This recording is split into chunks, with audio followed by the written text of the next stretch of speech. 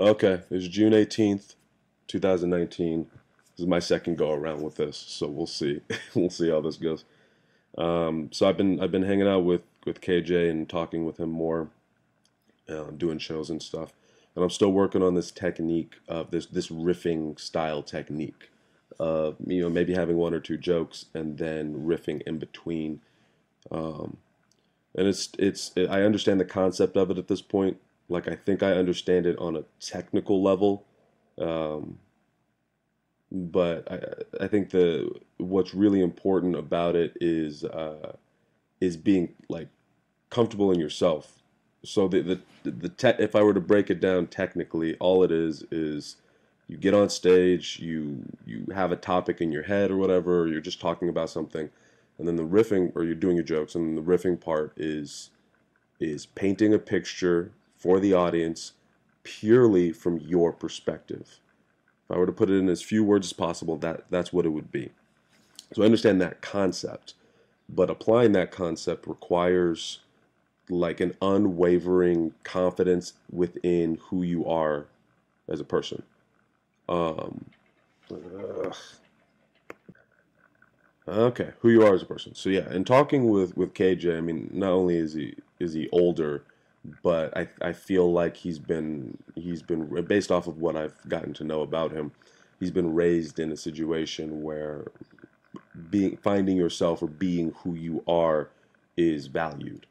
And I feel like I've been raised in a situation where that is not at all valued. If you don't know by this point, like I grew up around white people, predominantly fucking racist white people, and in that type of situation, and in the type of family, like my mom's side of the family, their way of dealing with that. I think that if I were to split black people up in two camps, and this isn't a critique on either group, but if I would, you know what? If you've ever watched The Proud Family, you'll know exactly what I'm talking about. There's this episode where they're having a family reunion, and the character name was Penny, Penny Proud. No, is it Penny? Hold up, I'm gonna check this shit out.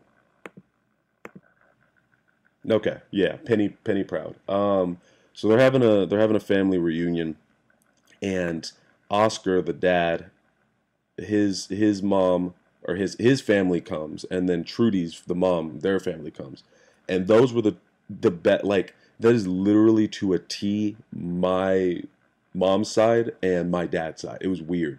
So like the two camps are the black people that have learned how to kind of chameleon and assimilate and match, speaking styles. And this isn't to say that this isn't also how they are just as people, but there is this sense of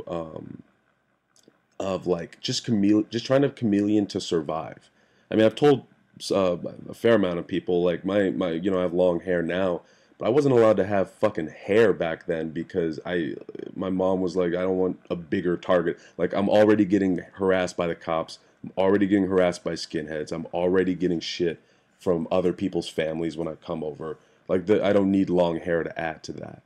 Um, and so my mom's side is about assimilation and trying to succeed within the system. And then you have the other camp of black people who who are about like, getting aggressive, fighting back, not assimilating essentially. And I don't think I think that there's pros and cons to both styles of survival.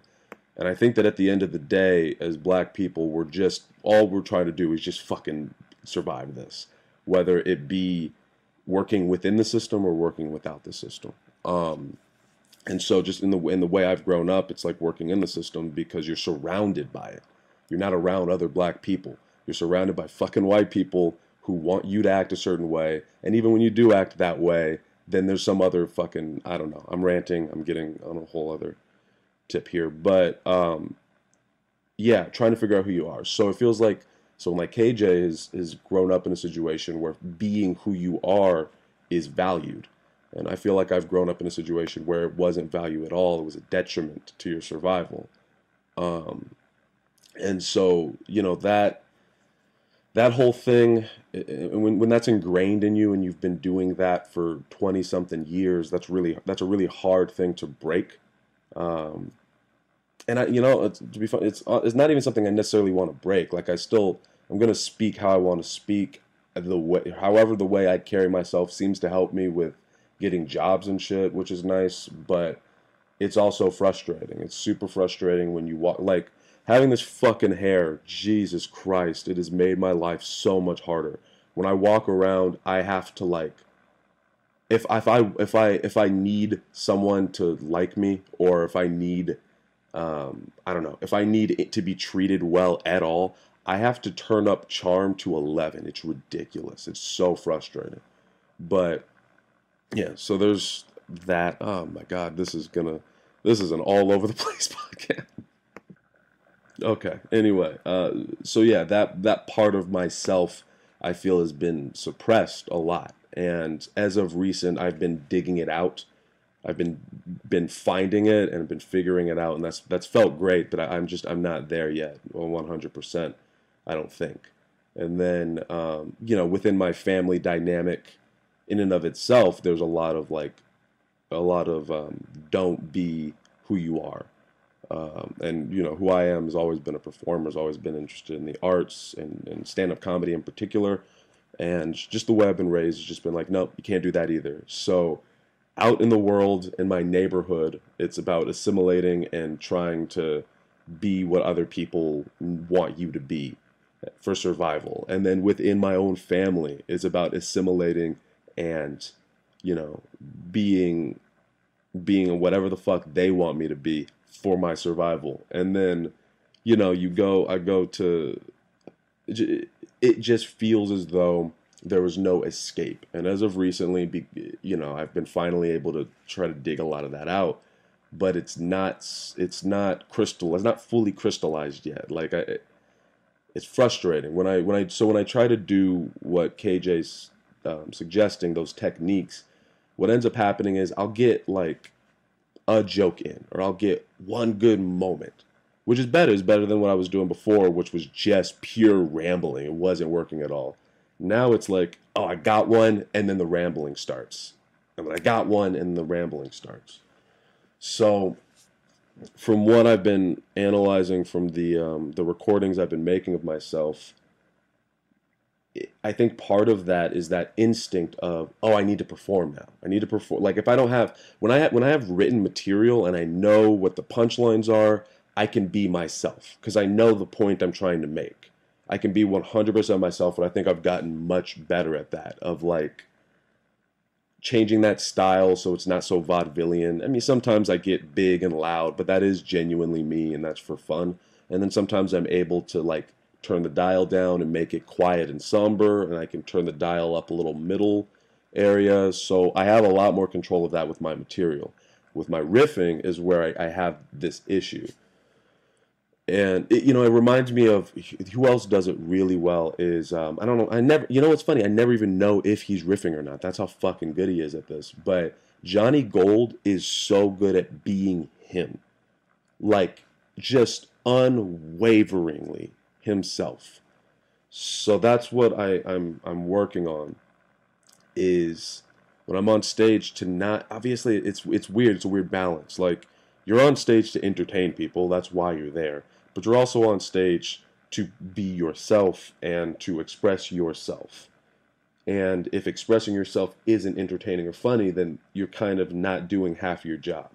And if you're only trying to be entertaining and funny, you're also not doing the other half of your job.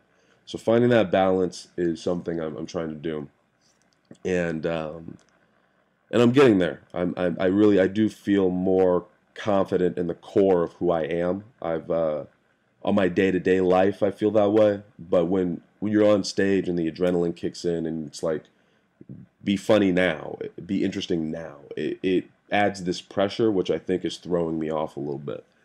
So, all that being said, I did think of baby steps to get better at this technique and to fix this problem, and that is say a sentence and then pause. or say two sentences and then pause. So every time I listen to myself riff, what I end up doing is just fucking talking. It's like a ball rolling down a hill. It just doesn't stop. And it ends up sounding nervous and rambling. And I think the way, like, if you know, if you're a comic listening to this and you're working on your riffing, maybe try this with me. And that is just a sentence, maybe two sentences, take a breath and wait. And when I watch KJ, when I watch Johnny Gold, that seems to be something that they're doing. It isn't like there's a lot of comfortable silence, and so that's where I'm at with that. I think I have a plan in how to improve the riffing on a technical level and on a personal level. That's just more gonna have to be me being on stage and just kind of getting comfortable. So yeah, ran the light a little bit.